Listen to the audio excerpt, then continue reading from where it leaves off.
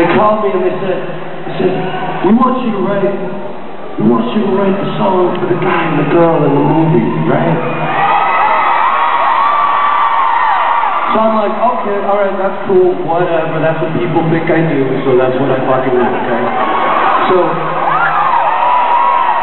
So they put me in this office with this movie playing on the screen, and for half an hour, it was just these giant robots from fucking outer space destroying everything.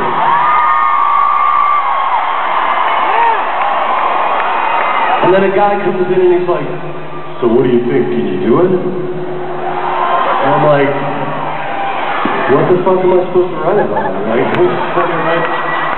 I'm writing some death metal.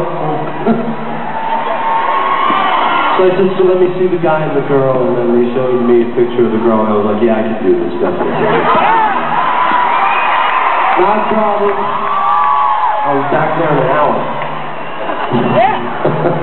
Anyway, so the gist of it all is this is about true love between a man and a woman and a gang of killer robots from outer fucking space.